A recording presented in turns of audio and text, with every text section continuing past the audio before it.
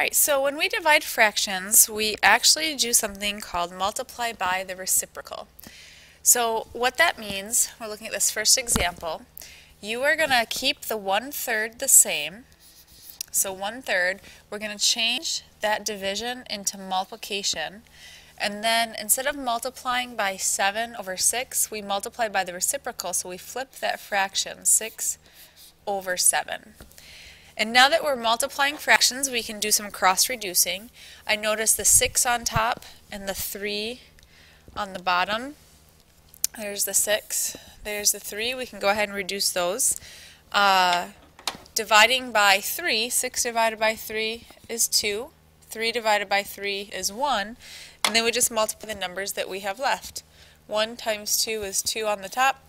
1 times 7, 7 on the bottom. So we have 2/7. Alright, moving on to our next example. Anytime you have mixed numbers, we do want to go ahead and put these into improper fractions. So just a reminder, starting with your denominator, we work our way around.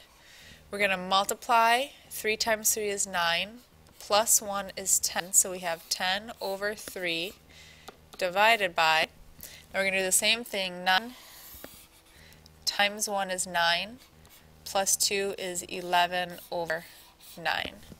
So anytime you guys have mixed numbers, go ahead and put them into improper fractions, and now we see that we have a division problem. So when we divide, we keep our first fraction the same, 10/3, change your division to multiplication, and flip your second fraction, 9/11.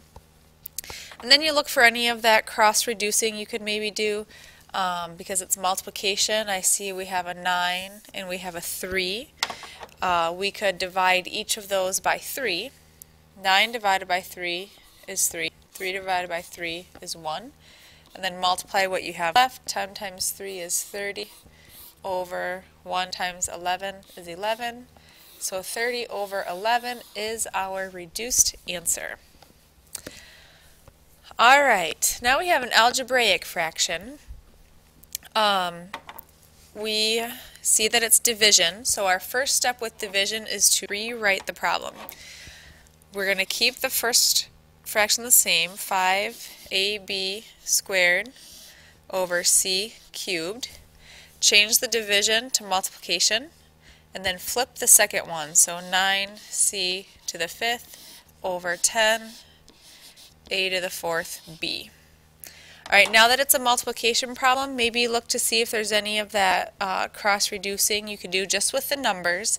I do see we have a 5 up here and a 10 down here, so we could go ahead and reduce those. Divide each one by 5. 5 divided by 5 is 1. 10 divided by 5 is 2. From here, however, I do recommend just multiplying straight across, and then we'll look at our final fraction and see how that gets reduced.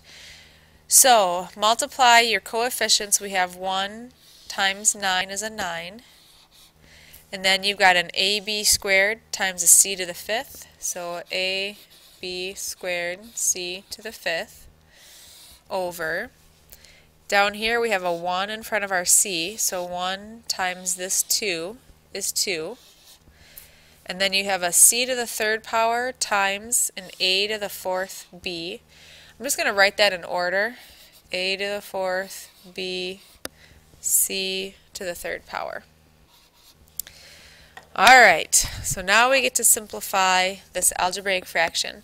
The 9/2, we already reduced our numbers in the beginning. 9/2 doesn't reduce any further, so we can leave those.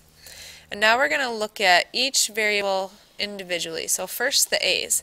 This is an a to the 1st. That a to the 1st, it's going to cancel away one of these a's on the bottom, leaving us with an a to the 3rd power.